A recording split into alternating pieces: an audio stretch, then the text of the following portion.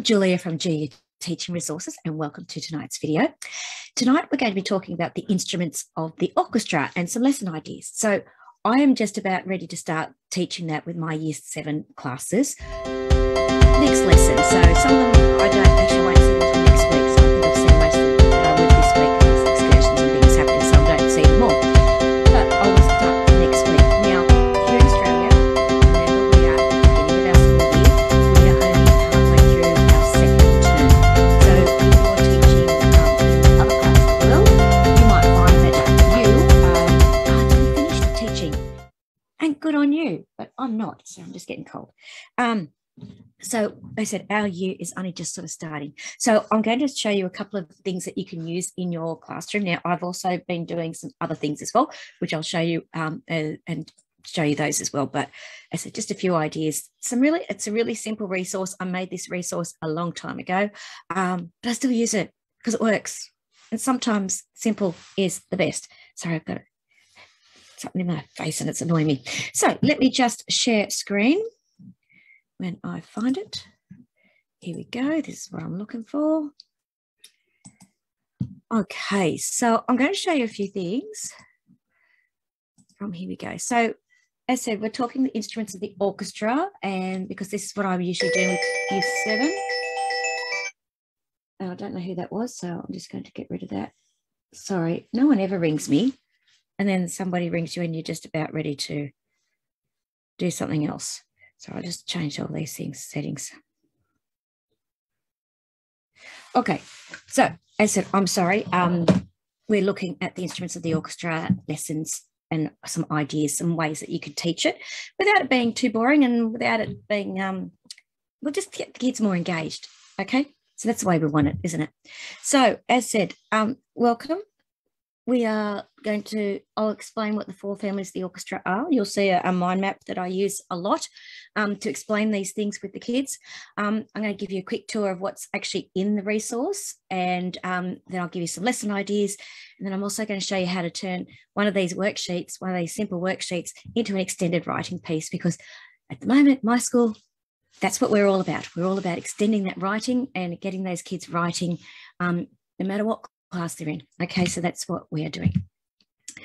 So as you can see, the instrument families here. So this particular resource is it's in both the elements of music mind maps and the concepts of music mind maps, because it's the same. You need to be talking about instrument families in both those things.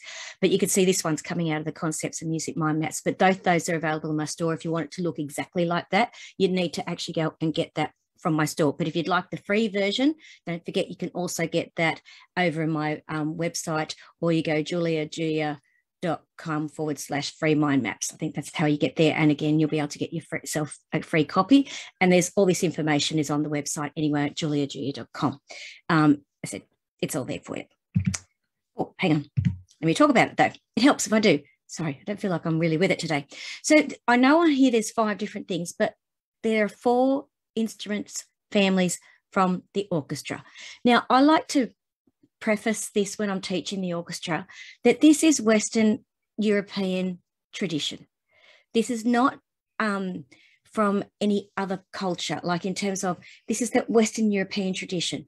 So, you know, you've got to sort of think about and introduce it from that perspective, that we're not just talking about, because I don't want people to think that this is the only music and classical music is, and the orchestra is the only sort of music that's out there.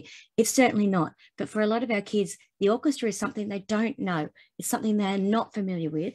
And it's really important that they get a really good idea of what the instruments are, because it just broadens their horizons, but it also might mean that they might be able to link an instrument that they know. So maybe they do have a violin in their family. They don't play it in the classical way, but they might play it in a more folk tradition, but that the instrument actually has other ways that it can be played. So there are 4 main families. We've got the string family, instruments that have strings, okay? The brass family, instruments with a cup-shaped mouthpiece, as well as that are made of brass. The woodwind family, instruments originally made from wood, they're not all today, or have a reed in the mouthpiece, so it could be a single reed or a double reed. And then also we've got the percussion family, which are instruments that hit, shaken or scraped to make a sound. Now, don't forget, in the percussion family, you can either have tuned percussion or untuned percussion. In other words, they can play a melody or they can't play a melody. And then I've got voices there as well, because sometimes it's important to have to understand that the voice is still a family, it's still an instrument, which because kids forget that one all the time. So let me just show you what pages you actually get in this particular resource. It's not an expensive one. As I said, I made it quite a few years ago and I still use it. So you can see they've got the main instruments from the string family, so the violin, viola, cello, and string bass. Some of you may call it double bass, as well as the other instruments, string instruments that can be included in the orchestra. So we've got the guitar, the harp, and the piano. Okay, so some people, again, you can classify the piano. This is a good discussion piece. Is it part of the percussion family or is it part of the string family? That's something we can talk about another time. Then, of course, we've got the instruments from the brass family. So we've got the trumpet, the trombone, the French horn, the tuba, and obviously the cornet, which is a smaller version of the trumpet. All those instruments. Then instruments from the woodwind family. So that, again, the piccolo, flute, oboe, clarinet, bassoon, and saxophone. And I know, look, there's other versions of this. So there's like a bass clarinet as well as a contrabassoon. But for the purposes of what I'm teaching grade 7, I'd go deeper into that with my older students.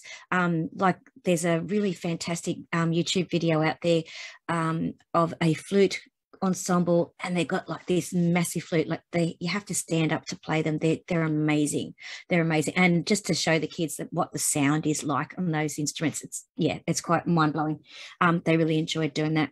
And again, obviously saxophone and the good explanation about why those instruments belong together. Then, of course, we have tuned percussion.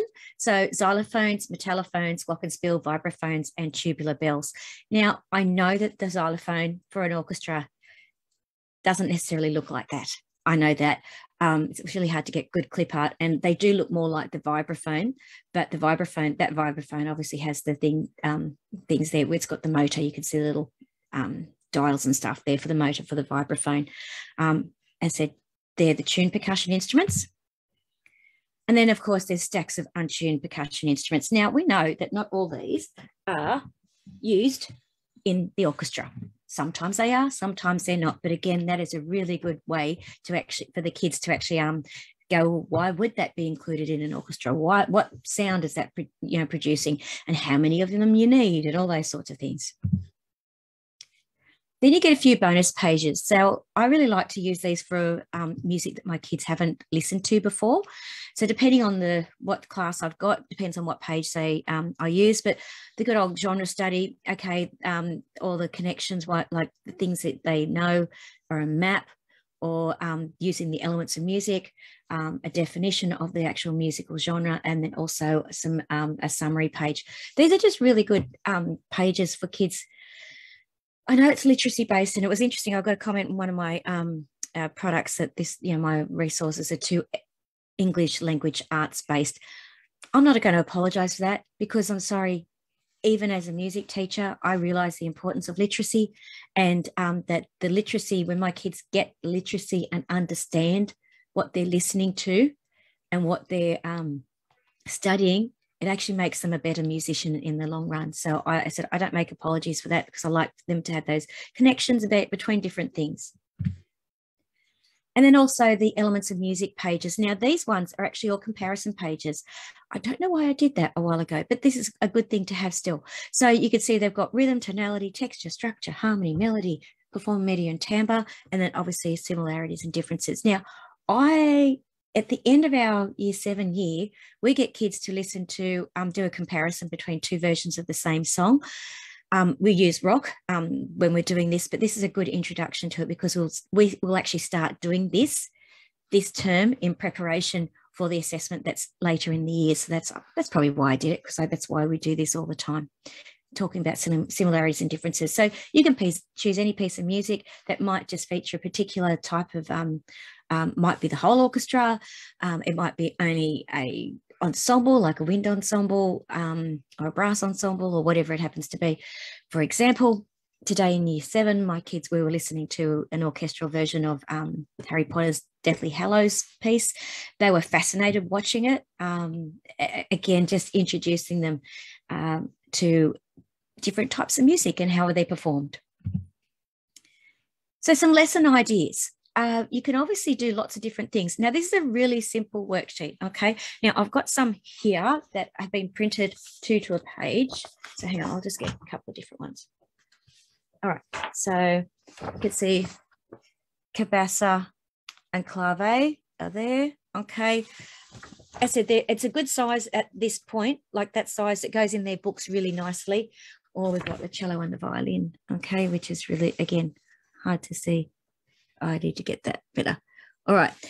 Great for them to colour in, get them an idea of what the instruments look like. And obviously, if you've got these instruments available to you, take them into class, let them have a good look at it, a feel, what they look like, what they feel like when they're holding them, all those sorts of things. We don't have a lot of access to those instruments at my school. We've got a few old ones that are really broken, but at least they get an idea of what it looks like and what they certainly don't sound any good the way ones we've got. They're not happy. They're not happy. But anyway, some ideas that you could do with those particular worksheets. So it's a good way to introduce each family of the orchestra. So you could do this as a quick little exercise on the thing. So give them, like we're going to do the string family. So here's all the instruments, and then do it as a roundup. Just do the worksheet. Again, depending on how you want to do the worksheet. But if you want to do it as teacher directed, we're going to look at the violin today. Now we're going to look at the cello, blah, blah, blah. Okay, you could do it that way. As part of a music classroom centre. So you might say, okay, so I'm going to work with these kids. They're going to be doing X, Y, Z. This group over here, you're going to be looking at the instruments of the brass family. Go and have a look and research that, and then, swap them around. As an assessment or an assignment, okay, again, they could choose one of the instruments they want to actually study, or you could do, I like using good old wheel of names, that spinny wheel that you can get on the web, and you just put the names in and pick a name. If you do two wheels, one with all the students' names and the other one with the instruments, and then that's the instrument they have to study. It's a good way for them just to get that to do. Again, as a research lesson, it's a fantastic way for them to actually look at decent research and finding out what is good research, what's solid research, and not just using Wikipedia. We don't want them to do that. Also have them complete a family of the instruments as a group. Okay, so they might be that, okay, 4 groups in the classroom. One group you're doing brass, one your strings, your woodwind, your percussion. Okay, you're going to just research your family, and then as a group they then decide on how they're going to present that information, and then present their information about the instrument family to the class. Again, a fantastic way for building so many different skills, whether it be group work, whether it be actually research skills, whether it be presenting skills, all those things. A fantastic way to do it.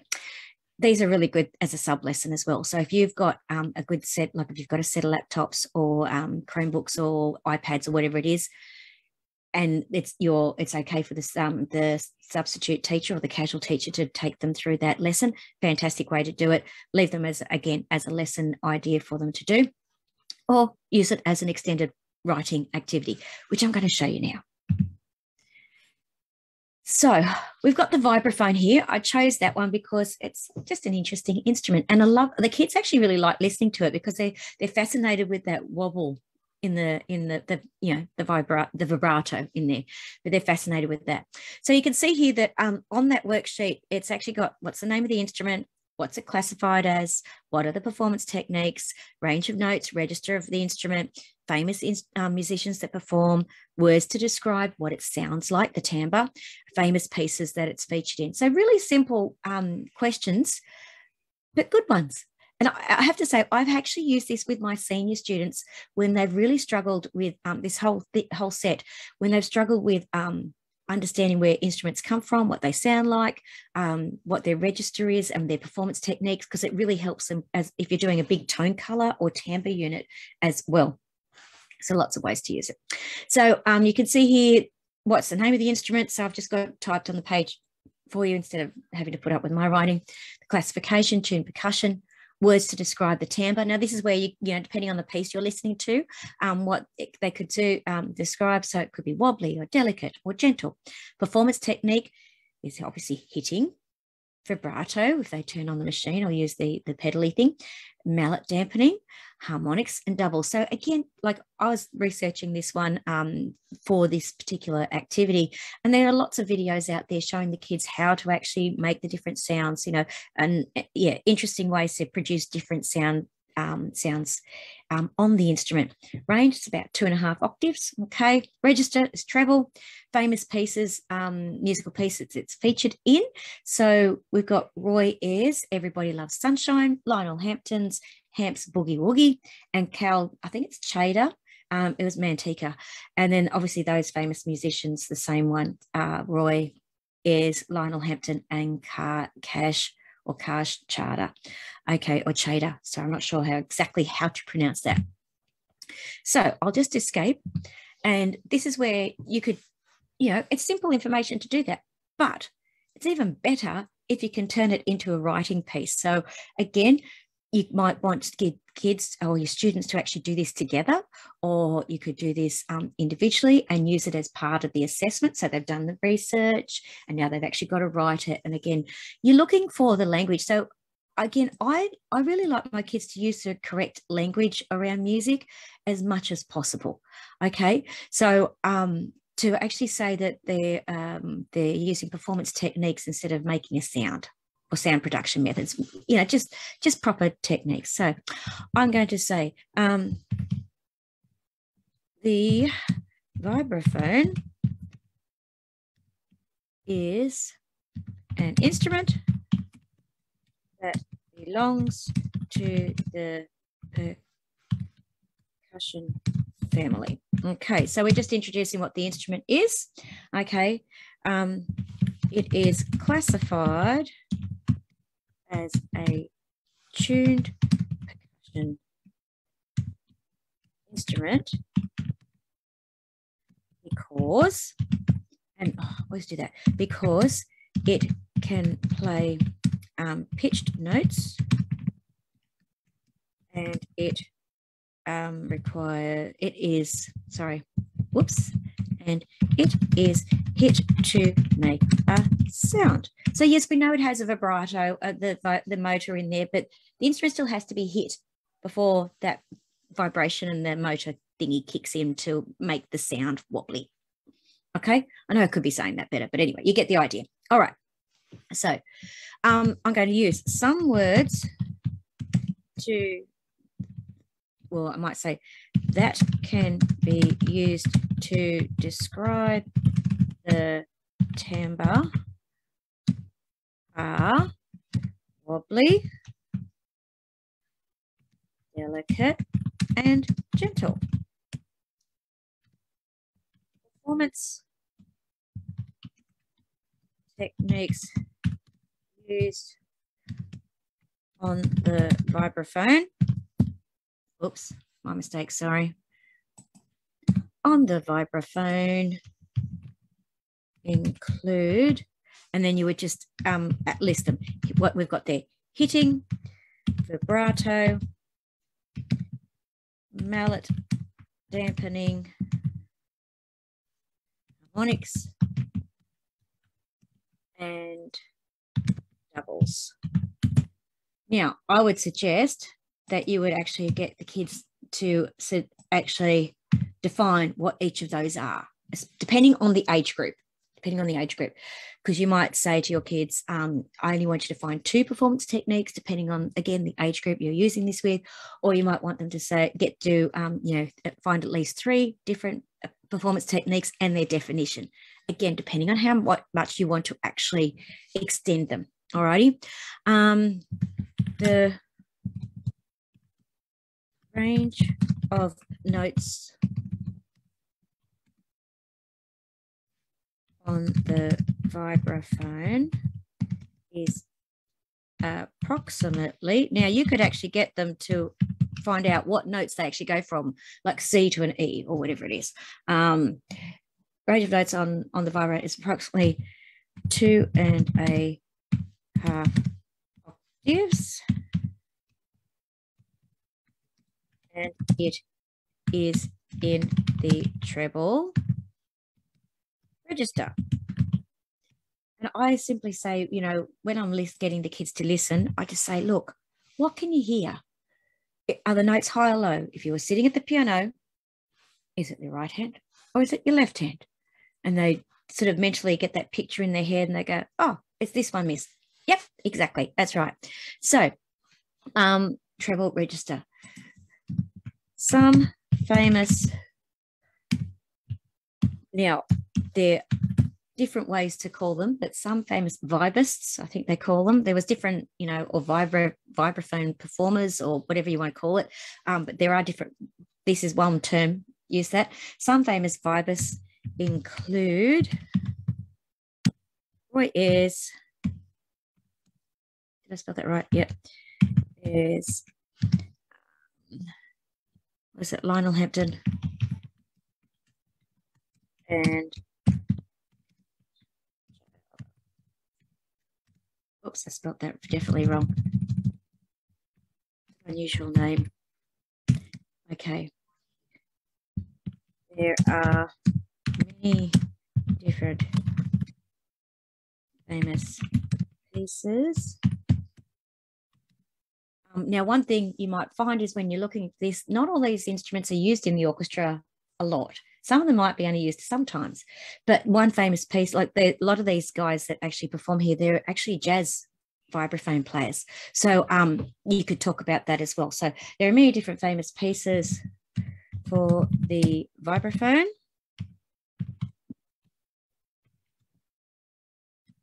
Across several genres. Now, this would be really handy where we're actually using those genre sheets that are included in across several, actually, I might say musical genres.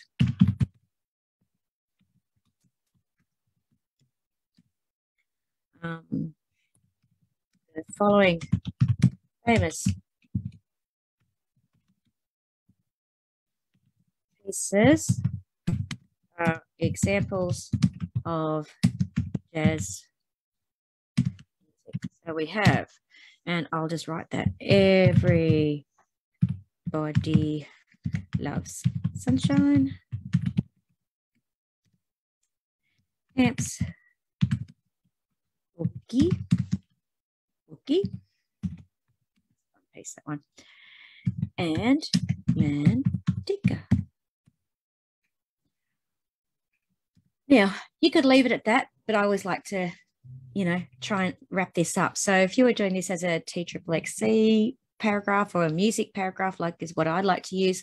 So main idea, understanding, sample, information, etc. So here, your main idea is about the vibraphone. It's an instrument, and the understanding is about the percussion family and how it's classified there. And then we've got all this next part is your sample information. Then we'd like to connect it to concept or connect it back to your main idea. Okay, so the main idea is about the vibraphone. The vibraphone is a versatile tuned percussion instrument that can be heard in several different musical genres because of its unique sound qualities. And that's essentially why the vibraphone is used where it is, because it sounds unique. It sounds pretty amazing. Oh, I did that wrong. So I love it when it tells me that. It's unique sound qualities. Oh, go away. So let me just make that a little bit bigger. And let's go here and make it bold so it's easier to read. Okay. Nope, too big. So there you can see we've turned this little bit of information here into an extended writing piece. Now, one thing I didn't put on the lesson ideas was you could get the kids actually to do a presentation as a podcast. So, podcast presentation, I'll add that in there because that's what my kids are doing at the moment. We're doing a podcast thing with their analysis, music analysis. So let me just go back to... So I said that was another lesson idea. You could actually do a podcast. I knew I forgot something the other day. So again, we talked about you could just simply use this as a worksheet. Then there's nothing wrong with that at all. Some days we just need to do a worksheet, and there's nothing wrong with that, okay? Some days we need to actually push it a little bit further. So you could turn that information that's on the worksheet into an extended writing piece, as you can see here. So we've got the vibraphone is an instrument that belongs to the percussion family. It is classified as a tuned percussion instrument because it can play pitched notes and it is hit to make a sound. Some words that can be used to describe the timbre are wobbly, delicate, and gentle. The performance techniques used, in vibraphones, or on the vibraphone, I should say. Let's go. Used on the vibraphone include hitting, vibrato, mallet dampening, harmonics, and doubles. The range of notes on the vibraphone is approximately 2.5 octaves, and it is in the treble register. Some famous vibrists include Roy Ayers, Lionel Hampton, and Kaj Chadha. There are many different famous pieces for the vibraphone across several musical genres. The following famous pieces are examples of jazz music: Everybody Loves Sunshine, Hamp's Boogie Woogie, and Manteca. The vibraphone is a versatile tuned percussion instrument that can be heard in several different musical genres because of its unique sound qualities. And that's the main thing. So you can see just this nice, simple worksheet, how we can turn that into a nice little bit of extended writing. And it makes the kids, if you give them that opportunity to do the research and to actually push themselves into this extended writing, it will help them in so many different ways, not just in music class. So you can find, obviously, lots of music classroom resources ready for you to use over in my Teachers Pay Teacher store. Now, in the Facebook description below and in the YouTube one, if you're watching it on YouTube, I'll have the link in below for the actual resource, which is available in my store over in Julia Teaching Resources on Teachers Pay Teachers. Or if you'd like to get yourself a copy of the free mind maps, the Elements of Music mind maps, you can get them free. Remember, the blank version, so it's just a black and white printable, and you have to fill in the information. So you could pause this video, fill in the information and get the kids to do it, is at juliajulia.com/free mind maps. I said that will get you a freebie. And if you'd like to find more information about timbre or performing media in music, on my blog at juliajulia.com. Now, if you go there, you just have to go down to the bottom of the page and you'll see a thing that says Elements of Music. Click on that, and from there you'll be able to find all the different elements of music and a whole stack of free information that I know a lot of people use to help their students. So let me just stop share. And again, I just want you to realize that, you know, something nice and simple as that little worksheet, which is that little one here. Okay, so I said I've printed this 2 to a page, so because it fits nicely in my kids' books. But you know, complete the questions, have a discussion, and if you're having, you know, they could be working in pairs, they could be working solo, as a group. So many different ways that you can use this really, really simple little worksheet. Alrighty, and it's just a fantastic way for kids to actually get themselves and dip their toe in the water of learning about the instruments of the orchestra. And you know, the best thing, if you get them to actually do that research themselves, they will remember it. They will know it more so than if you just tried to tell them all about that information. It does work that way sometimes, but it's a very passive way of learning. If you want them to actually be engaged, get them to actually research it themselves. So until next time, I'm Julia from Julia Teaching Resources, and happy teaching. Bye.